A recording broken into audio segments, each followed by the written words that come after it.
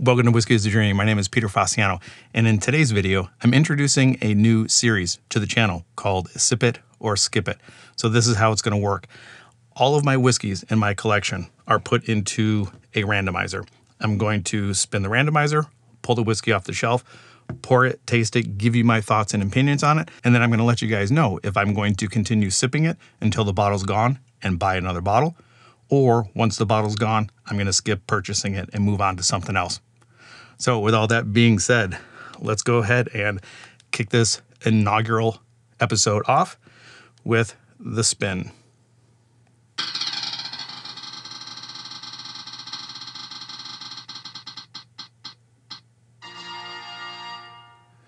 right, Redbreast Kentucky Oak. Let me go ahead and grab this off the shelf when we get into the video. All right, here we go, Redbreast Kentucky Oak. Before I get this going, I just want to let you guys know, I am not telling you guys how to spend your money. This is merely me going over my whiskey collection and letting you know how I would spend my money.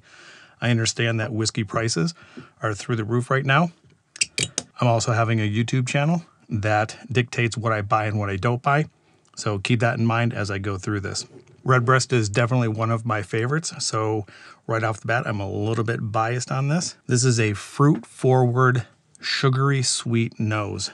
Since this is finished in white American oak, I get a lot of vanilla. On the back end, there's a little bit of the pot still spice. Let's go ahead and give it a taste. 101 proof, burning in the throat, burning in the chest. Heavy vanilla and toffee. If you like sweet whiskeys, you'll like this one. Again, on the nose, I get that pot still spice. On the palate, it's very fruit forward and very sweet. To me, when we talk about caramel, toffee, and butterscotch, they all lump together. There's definitely either a toffee, butterscotch, or caramel note into this. I'm also getting an apple, a green apple flavor. On the very back end, I get that traditional Redbreast flavor, that buttery shortbread cookie flavor, but this is dominated by vanilla, caramel, toffee, and butterscotch. Maybe not so much butterscotch, but definitely toffee and caramel. I think it's got a good amount of heat, fantastic nose, and very sweet on the palate. I'm a big fan of single pot still Irish whiskeys. The unmalted and the malted barley, with the sweet, with the spice, well balanced, and this is no different. The way that it arrives, big time sweetness. You're hit with the vanilla, a little bit of barrel tannin on the back, big spice in the back, the traditional shortbread cookie way back behind the vanilla. All right, let's go ahead and wrap this up. In Phoenix, Arizona, this is coming in at $119.99. I picked this up because I am a completionist, if that's a word. All of my Redbreasts are right here on the shelf. I believe I have all of the offerings that are readily available to me.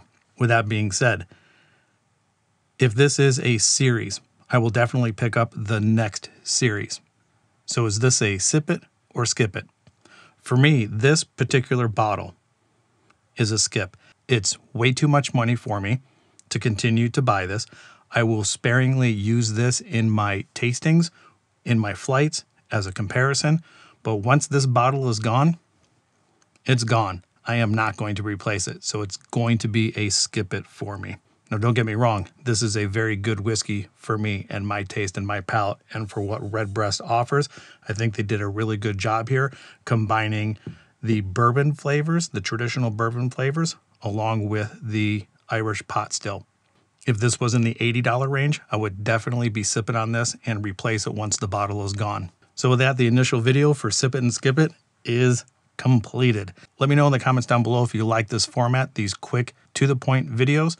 I needed to think of a way to share my collection with you guys without having these long format Monday videos.